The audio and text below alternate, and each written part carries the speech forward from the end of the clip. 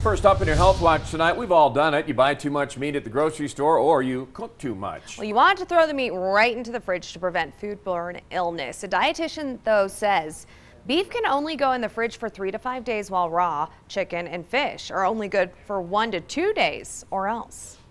You can end up with foodborne illness, and many times when you have a stomach bug, what you think of as a stomach bug, it's really some form of foodborne illness.